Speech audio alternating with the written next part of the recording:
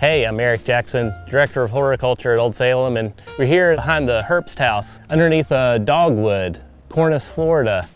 The dogwood is the state flower of North Carolina, and funny enough, the flowers part that we think of as flowers, the white area, is actually not a flower, but technically it's a bract, and the flower is a small, less showy part on the inside. The trunk and bark of the dogwood is also pretty interesting, and one of the key ways to easily identify it with this sort of checkered alligator-like bark. Woodworkers really love the dogwood wood because of its close-grained texture. It's great for making handles for hand tools. Showy red fruit is produced and is a popular and important food source for many of the species of birds and wildlife. Dogwood is not only the state flower of North Carolina, it's also the state tree of Virginia and Missouri.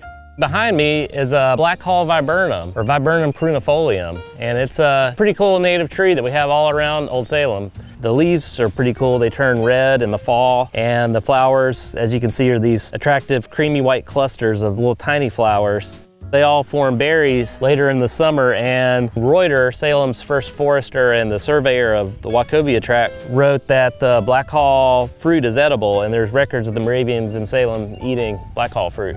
So here I am surrounded by Prunus cerasus. This is the Montmorency cherry. Montmorency cherry was brought to the United States by European colonizers, and this is a tart, sour cherry that's used in preserving and in baking. The cherries form around June.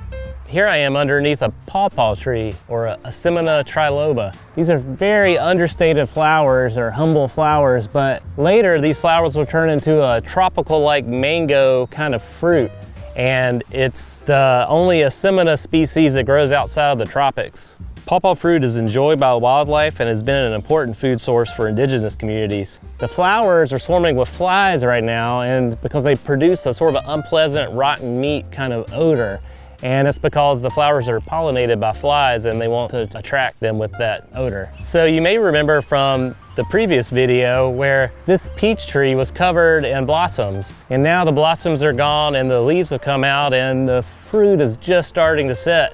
Spring's very dynamic, it's always changing. There's new things flowering all the time, so just get out there and explore nature.